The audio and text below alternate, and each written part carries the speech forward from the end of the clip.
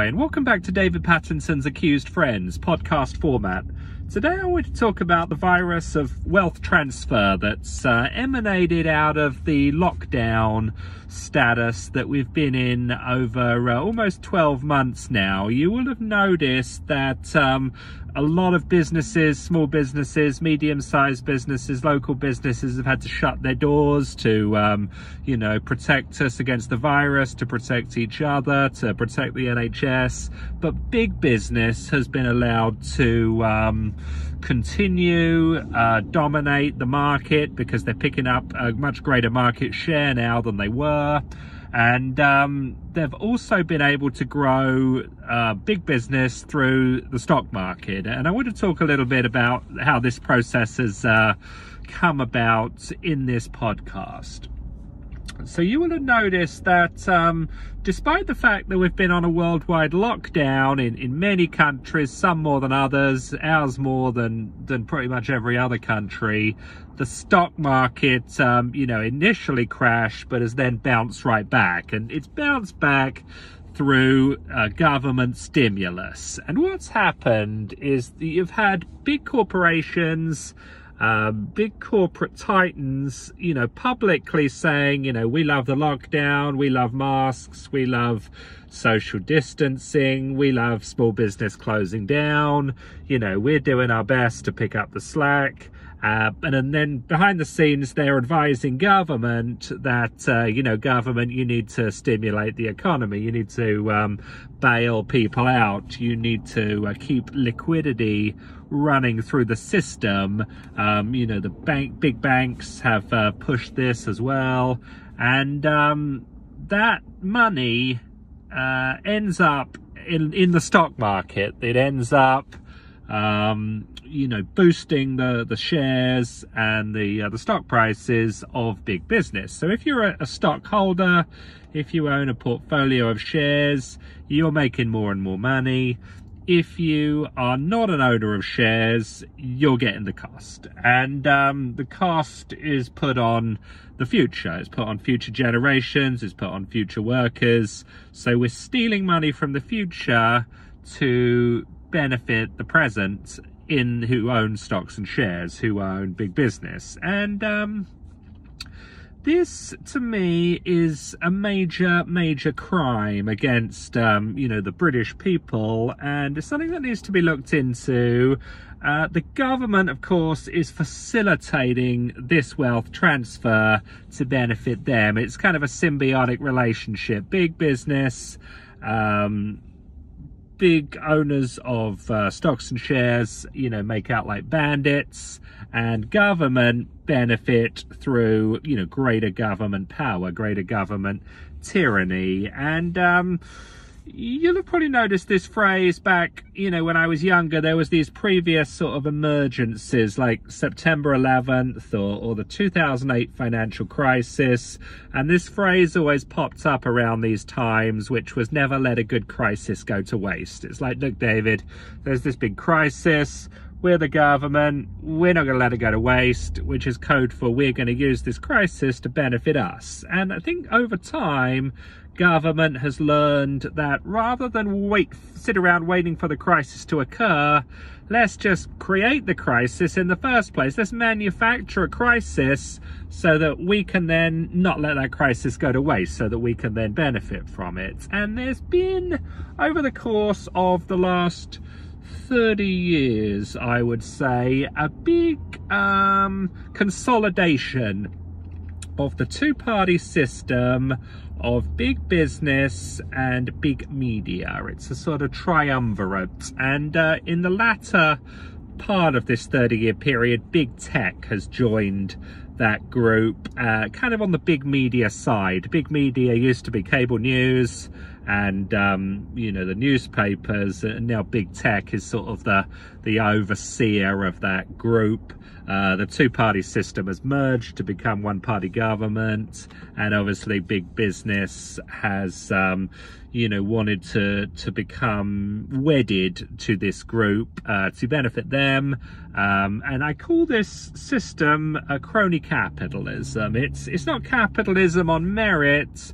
It's capitalists getting market advantage via the unique relationship they had to have to government. Government gives them special privileges that they don't give to you know, smaller businesses or other people, and so they're able to you know, earn supernormal profits, which is a phrase used in economics, which I learned you know, back when I was studying economics at university.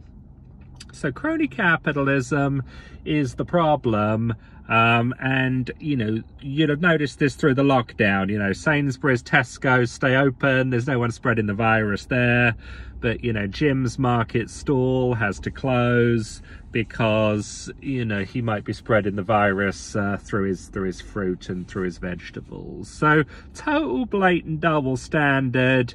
You notice this manipulation, I think, quite a lot through ex-prime ministers or ex-presidents. I mean, this phenomenon has come out of America.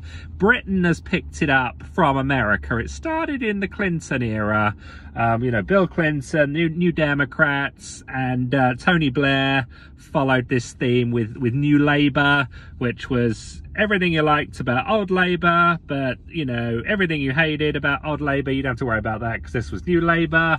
Then in the early 2000s, it was George Bush with compassionate conservatism, which meant that, you know, he was a conservative who cared as opposed to conservatives who did not care, which was kind of everyone that had gone before him. David Cameron followed this up and, you know, pretty much adopted the Tony Blair New Labour strategy. I mean, it was New Labour led by David Cameron as opposed to New Labour led by Tony Blair and Gordon Brown. And, you know, these ex-prime ministers or ex-presidents then leave office. They posture as representatives of the people, which the people always saw them to be. But of course, now they're spokesman for big business. Now they are have entities where, I mean, they're basically clients of big business. They're doing the bidding of big business in government and taking massive fees. I mean, the Clintons have made hundreds of millions since the year 2000. Tony Blair has made millions and millions. The Bushes and the Camerons are, you know, not quite on that level, but they follow the template. They agree with the premise. You know, why do we let the people, you know, make the rules, direct us? Why don't we direct them? Why don't we work to keep big government big, keep the two-party system in place, and just have one party government? So it doesn't really matter who the people choose to be their elected representatives. You know, the policies are going to stay the same. We're going to have big government, we're going to have high taxation, we're going to have runaway debt, we're going to have the fraud of global warming and foreign aid, and you know, we're going to cover it up through race wars, through gender wars, and government through what I call government by permanent state of emergency. So you've got permanent emergency, and that justifies you know, permanent big government, permanent intrusion into people's lives, suppression of democracy, suppression of civil liberties, and the constant and growing encroachment of government in every single aspect of your life. So I think it's worth someone looking into all these big businesses, how their share prices have jumped, especially these big corporate leaders, Bezos, Bill Gates, you know, Cook at Apple. How much money have these people made through the coronavirus crisis? What about the big banks? I can't think of too many of the these bank leaders off the top of my head, but Goldman Sachs, JP Morgan, you know, Jamie Dimon, wherever he is. How much money has he made through this crisis? I wonder. We need to be looking at how we keep pursuing these big government policies, which are really all about big business, crony capitalist policies. And I wanted to move on now to how this is sort of permeating into the next phase of the lockdown or the coronavirus quote-unquote crisis, and this is to do with vaccines and health passports. And of course, vaccines were sort of billed as the solution to the manufactured crisis. You gin up the coronavirus, which was not that serious. You make every death a coronavirus death, whether it was a coronavirus death or not. And of course, the government is always the judge and the jury. The government dictates who has the virus, whether your test is positive or negative. It also dictates whether a death was a virus death or not a virus death. I mean, I talked about Captain Tom, who died a few days ago. He was seen as having the coronavirus, tested positive for the coronavirus, and then died 10 days later of pneumonia. So is he a coronavirus death, which of course in the statistics he is, or did he die of pneumonia? There was an article about Phil Spector of Beatles fame. He was the producer of Let It Be, and it said he died of the coronavirus, and then it said he died of something else, and then it said on the death certificate that it wasn't clear how he died. And this was all in one news article, but of course the headline was that he died of the virus, but of course in the small print it was not clear how he died. Obviously it doesn't really matter now, but my point is the government is always the determinant of coronavirus cases, coronavirus deaths. There is no independent insight into all this. There's no independent autopsies on these virus deaths, and so the government makes is able to manipulate the data, and then they're able to promote the vaccines as the solution to the problem. And of course, the vaccines have to be paid for. They have to be paid for, I guess, by the government. British government's ordered however many 100 million doses at however many 100 million or billions of pounds, which goes into the pocket of, you know, medical companies that have come up with these vaccines, which is great for them. It's great for their, you know, political spokesmen like Tony Blair and David Cameron and those kind of people. And the issue, of course, with the vaccines has been whether they need to be compulsory or whether they need to be voluntary. And of course, legally speaking, the government can't really make them compulsory. But what corporations can do is they can say, well, we won't let you shop with us unless you've taken the vaccine. We won't let you, you know, visit our store unless you've taken the vaccine. And of course, the small business gets wiped out. You can only shop with big business, and so they make the rules. And this has kind of reached a bit of a, well, an even more dangerous level, in my view, with this health passport concept, which is being pushed by Tony Blair. He says the world can't survive without health passports. And the rationale is that, you know, if you want to travel anywhere, you need to prove that you've taken the vaccine. You need to prove that you're COVID free. And of course, the government, like I just said, are the tester of first resort. They're the people that say whether you've got the virus or not the virus. They're the people that can green light your health passport or not, or red light your health passport. Now, of course, like I was saying in one of my earlier videos, if you want to leave the country, you can leave the country. If you want to have freedom of movement per the English Bill of Rights, you have freedom of movement. But of course, these health passports are a filter. And it's all done under the guise of healthy interaction, healthy, keeping everyone safe, everyone's going to be healthy. But of course, what about the nefarious purposes these health passports can be used for? Let's take a moment to think about the unintended consequences. What about if you're someone that is someone a little bit like David Pattinson, who makes anti-lockdown content online? Do you think my passport's going to get green lighted? I don't think so.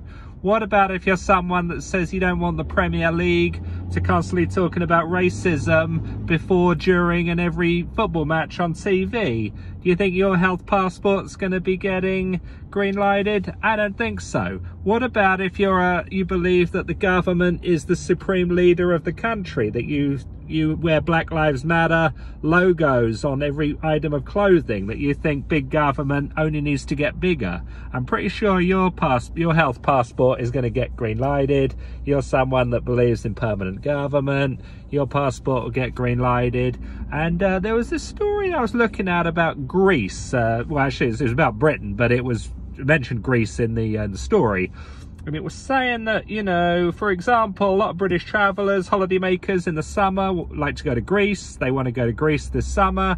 So let's get ahead of the game, because Greece might say, well, you know, we're only going to be accepting British tourists if they have the health passport. But of course they haven't done yet, but we as Britain are going to get in ahead of the game and get these health passports set up, so that if and when Greece want British people to have the health passport, everything's good to go. But of course, why is it us that's doing this? In the article, it was saying how Greece makes 9 billion a year out of British tourism.